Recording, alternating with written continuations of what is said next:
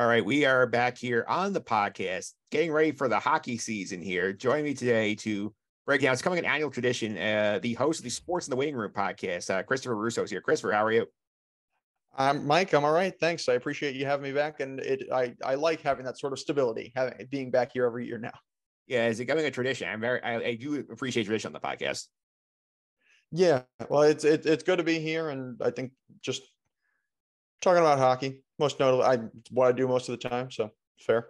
Yeah, so we'll go touch on the locals primarily, go a little big picture at the end here, but I'll start with the Rangers here. Obviously, they have the big coaching change in the offseason. They fire Gerard Gallant. They bring in Peter Laviolette to be the new head coach here, which I feel like that's probably the only big change they could make during their cap situation. How do you feel like Laviolette is going to impact the Rangers?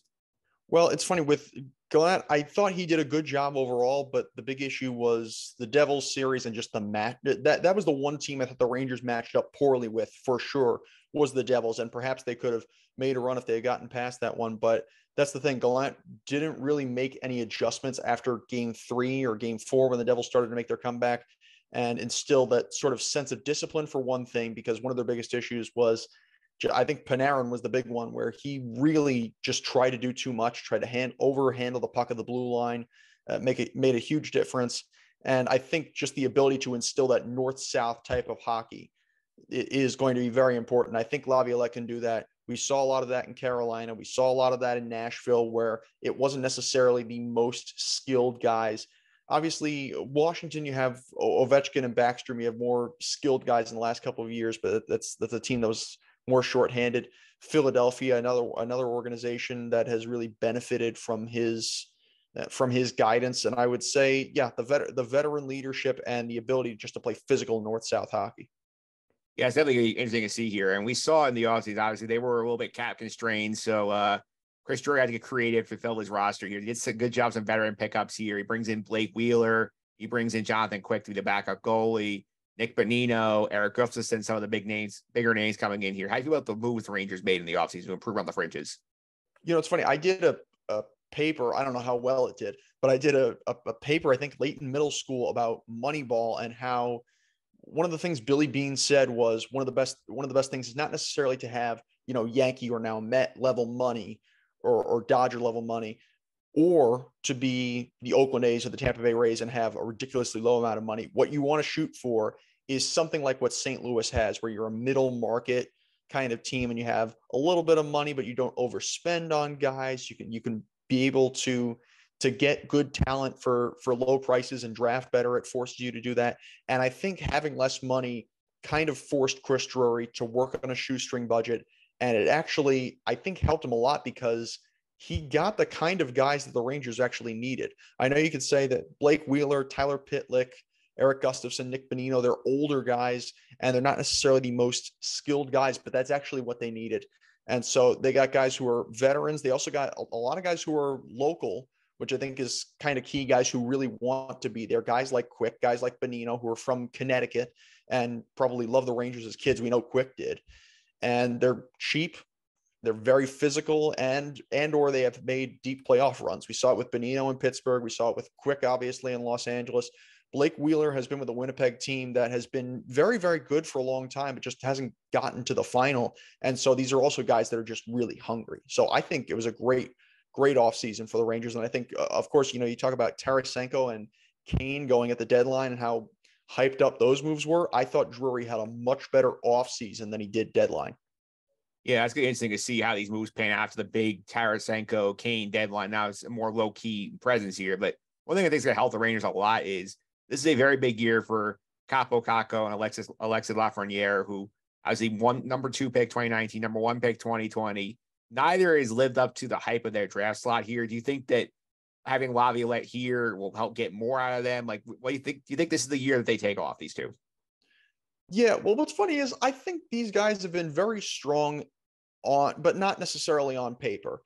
I think the year the Rangers made their run to the conference final back in 2022, I thought that line of the kid line of Hedl, Kakko, and Lafreniere, not necessarily going left to right, but those three guys were actually not necessarily statistically, but I thought they were the most consistent line throughout the postseason. And you go back to, I think it was game 2 against Tampa Bay, a line that connected on a goal that was maybe the best shift for them for that team the entire postseason.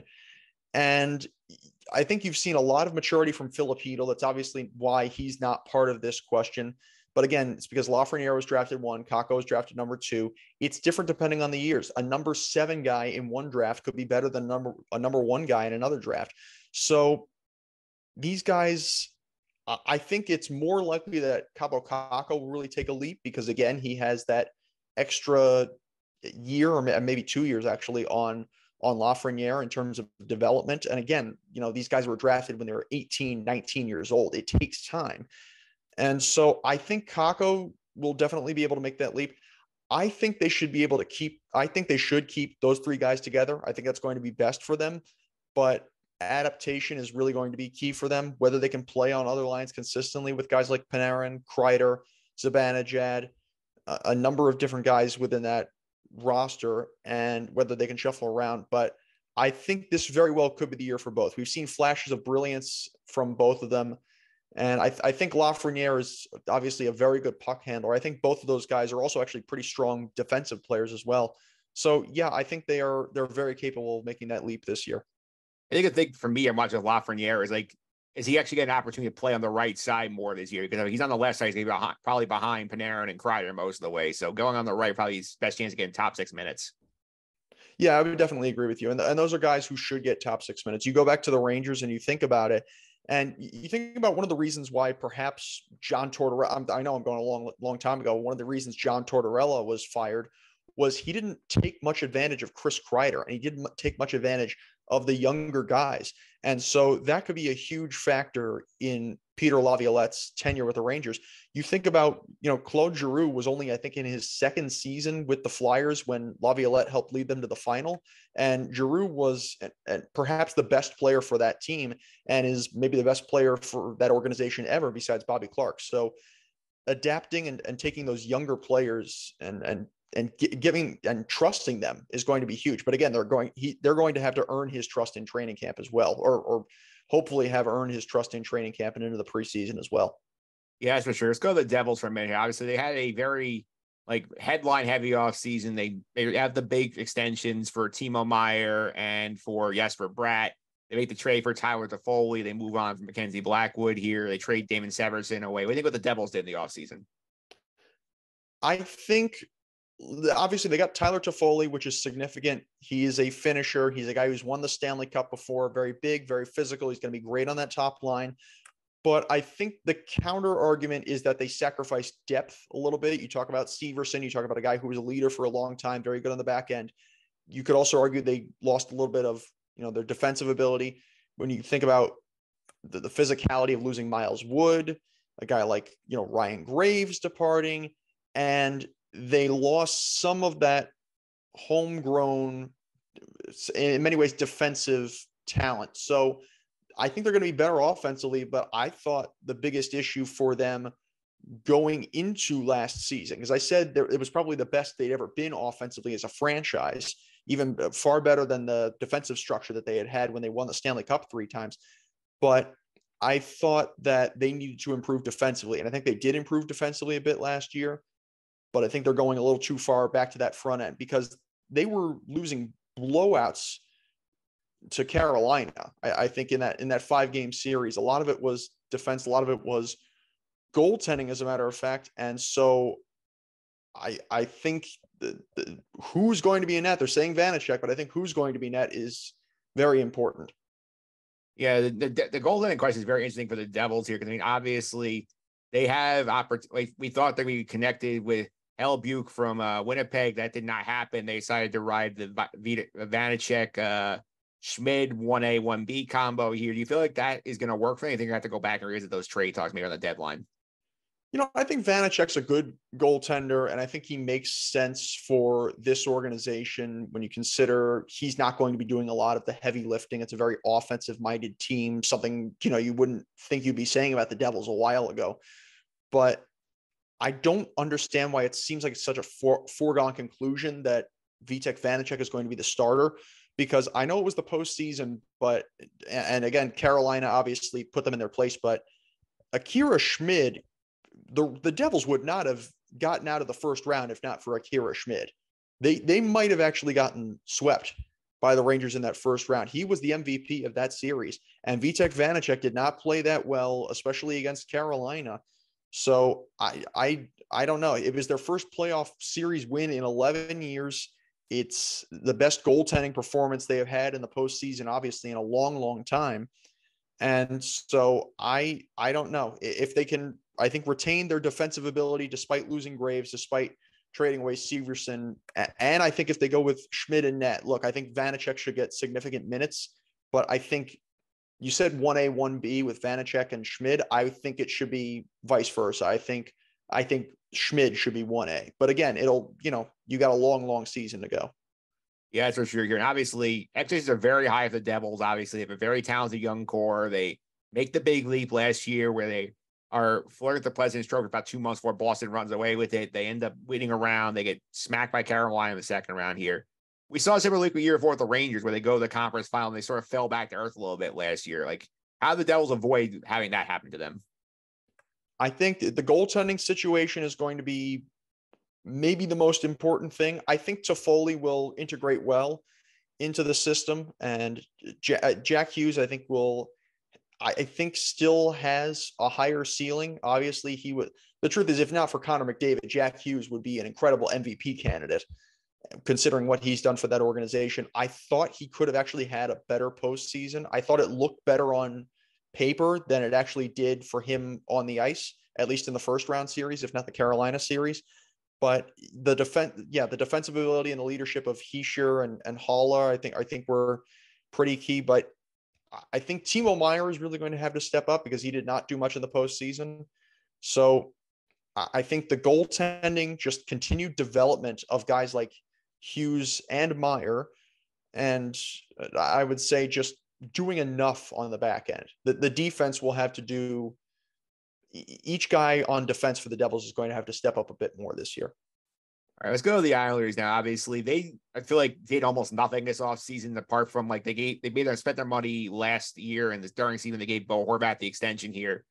Full year of Bo Horvat with the Islanders. What does that do for them?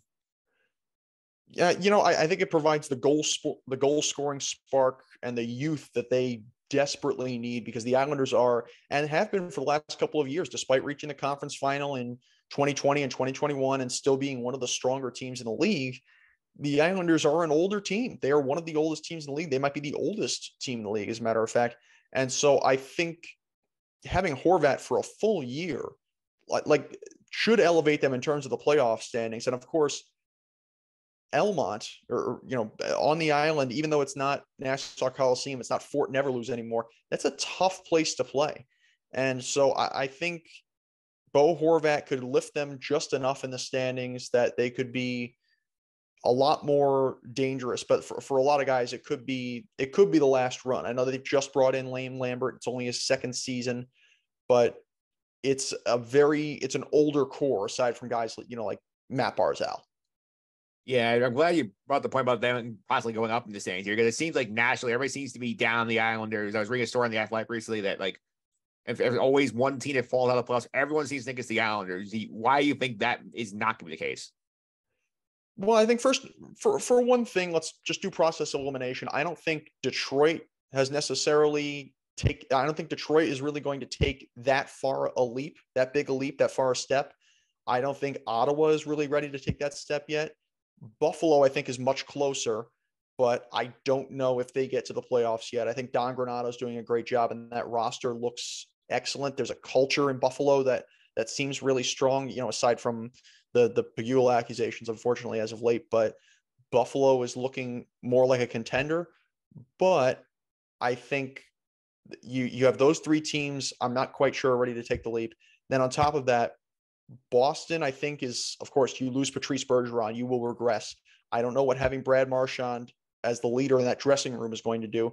And I think Pittsburgh, I said Pittsburgh should have rebuilt a while ago. I think they're holding on a little too much. Pittsburgh missed the playoffs for the first time in a long time last year.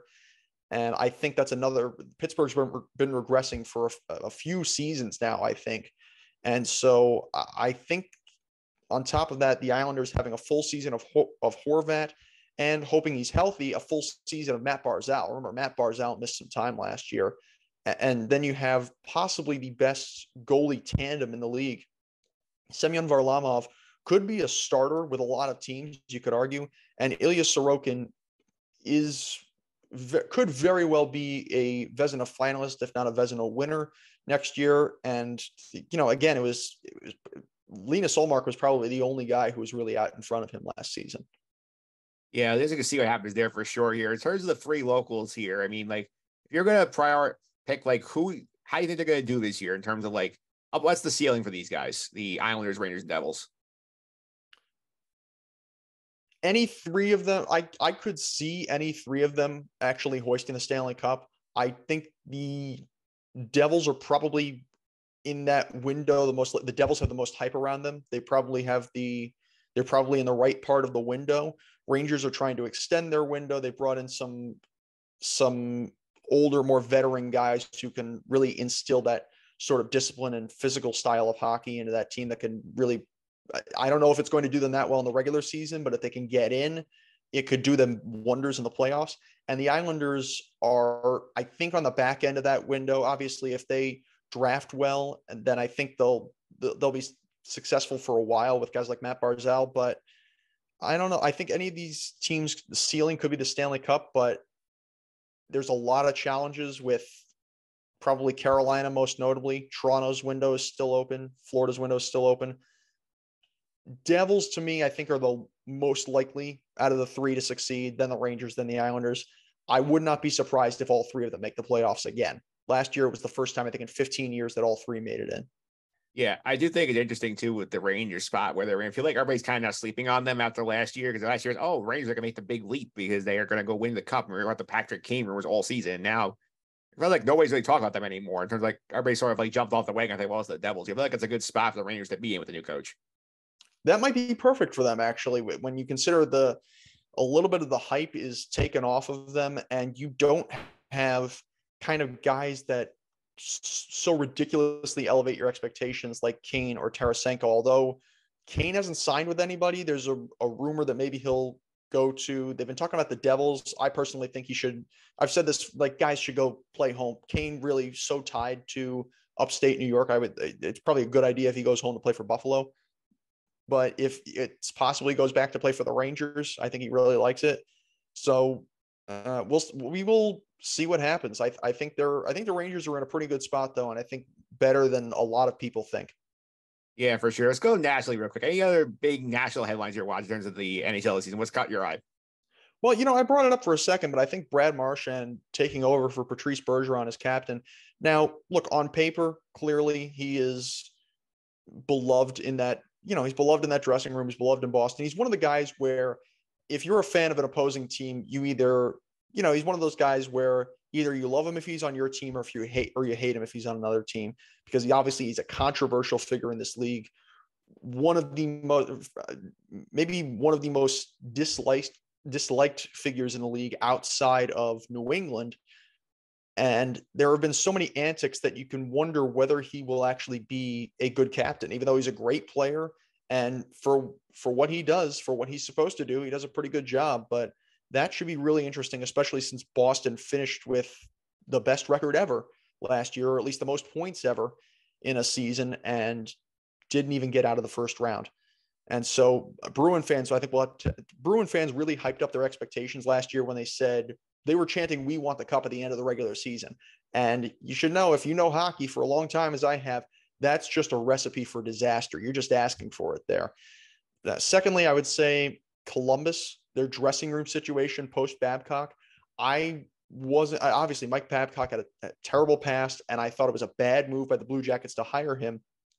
But I thought he was, again, without having full details and considering Boone Jenner and Johnny Gaudreau were speaking positively about him after this whole thing, I thought maybe he was judged a little harshly. I wasn't sure as to what really was the context, what actually was happening. But we're going to see if Columbus can really join together, because it's been one of the better run organizations in the league for considering their market and considering their youth. And remember, a couple of years ago, they finally won a playoff series. And so we'll see what they can do under them. I would say going out west to try to make this a little more even, McDavid really, I think, should be the favorite to win the Hart Trophy again. But the unfortunate thing is, if you're a big time hockey fan, is that I think he's kind of nearing the realm of guys who you're going to say at the end of their career, oh, that's a guy who really deserved to win the Stanley Cup, but just never did, because he hasn't really come. He's been to a conference final. He hasn't really come that close to winning the cup. And again, you talk about a generational talent like Gretzky, but Gretzky also had a generational talent like Messier and Paul Coffey and Yari Curry, a lot of Glenn Anderson, a lot of different guys, Grant Fuhrer. And so what's going to move around, what's going to be around McDavid besides Leon Draisaitl, and we'll see about that. Vegas was kind of a surprising cup winner for me, in that I thought they were very strong, but I think they also might have lucked out in terms of matchups. They played Edmonton and they played Dallas, who I thought was the team to beat fundamentally, but they didn't have to play Colorado. And so that was huge. And then lastly, I would say Dallas's progression, because they finally got to the conference final again last year, but Jamie Benn made a huge mistake in getting himself suspended along the way in the conference final. And that's a captain with a lack of composure there. And so I want to see what the mindset is in that dressing room going into this year. Yeah, certainly a lot of fun seeing some of these storylines play out here. And obviously, season hasn't even started yet, so it's a little early, but we'll do it anyway. Stanley Cup picks. Who do you think is going to make the Stanley Cup final if we had to go off of the teams we're seeing right now? You know, it's really difficult. I would say in the East, I honestly could say any of these three teams from the New York City area, be it Devils, Rangers, or Islanders. And I could throw out Florida still. I could throw Tampa back in the mix. We could even go crazy and say Toronto.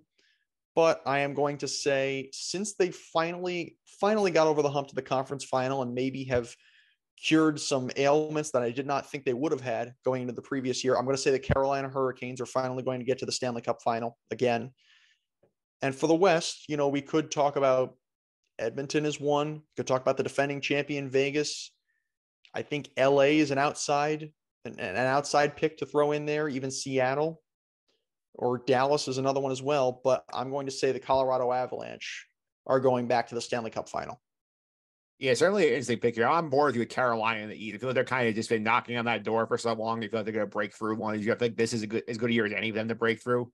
And I'm going to got some fun. I'm going to say Edmonton on the other side. I feel like, again, it's one of those things like where they had the best player in the world for who knows how long he's going to maintain this level. So, like, if you're not going to get through now, when? Well, it's funny, when you think about it with Carolina, you almost think of it the way you thought of Tampa in the bubble, where at least Tampa had been to the final a few years before that, 5 years before. But Carolina has not been to the final since 2006. It's a completely different generation of players as opposed to the 2015 and 2020 Tampa teams. And then I think with Colorado, I mean, I still really don't know what's happened with Landeskog, but I just feel like there's a stability there finally. And I think they're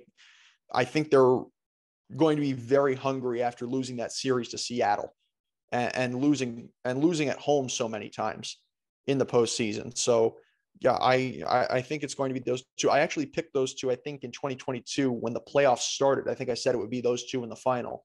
And ultimately I was wrong on both ends, but I think Colorado got there and Carolina did ultimately get out of that very, very difficult Metropolitan Division. Yeah, it's been a lot of fun to see how the season plays out, Chris. Thanks all the time. Really appreciate it. People want to follow your podcast, follow you on social media. How can they do that?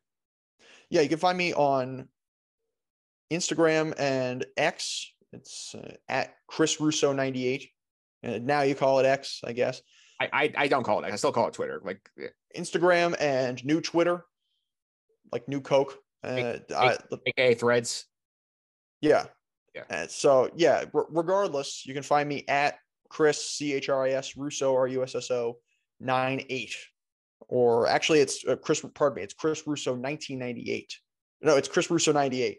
Correction, on Instagram. So yeah, you can find me there. All right, that's cool. And also, if people want to listen to your podcast, I can do that. Yeah, you can find us on. It helps us the most if you listen on Spotify. That's where we create it, on Spotify for podcasters. And so it does help us the most in terms of just promoting the podcast and just getting, higher listenership, doing it through Spotify. But you can also find us just anywhere you can find your podcasts. So Apple Podcasts, a number of different places.